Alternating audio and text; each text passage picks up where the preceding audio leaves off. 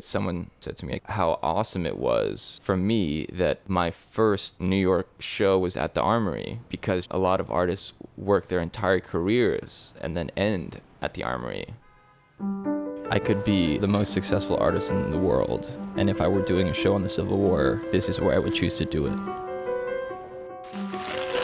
I think it boils down to Robert E. Lee. He sort of epitomizes the nature of conflict, both internal and external. A lot of these characters had essentially just become names in textbooks or faces on dollar bills. They seem to have lost their humanity. My mind really races a lot of the time, and painting is essentially the only thing that completely clears my mind. I never considered that I could make a living as a painter. You know, it's like wanting to be a poet professionally or something. So I decided I was going to do advertising. At one of my job interviews, the guy interviewing me opened my art portfolio. He just wanted to look at my paintings, and then he bought one.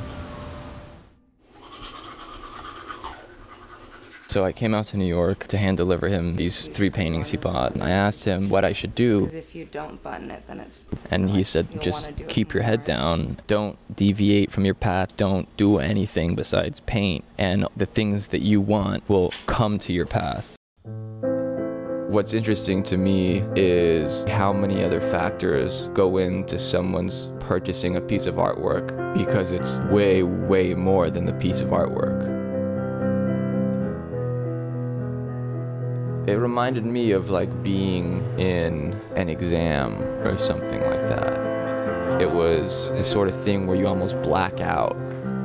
I was just talking to different people the whole time almost. And I wasn't stressed. I was happy and I was excited, but I think it was a very surreal feeling.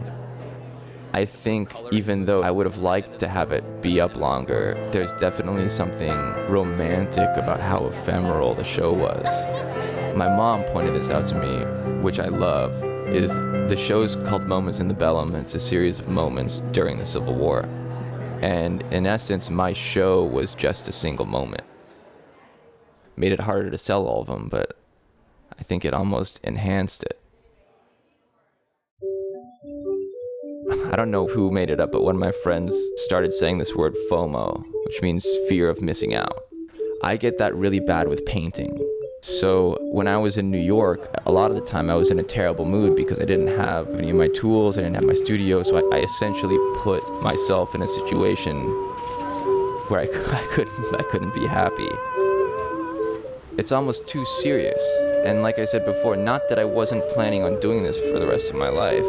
It's like marriage or something. I don't know. It's like, do you love this girl? Yeah. Well, do you want to marry her? I think so. Yeah, but it's totally different when it becomes a lifetime commitment. But yeah, I think I want to marry art. I'll tell him.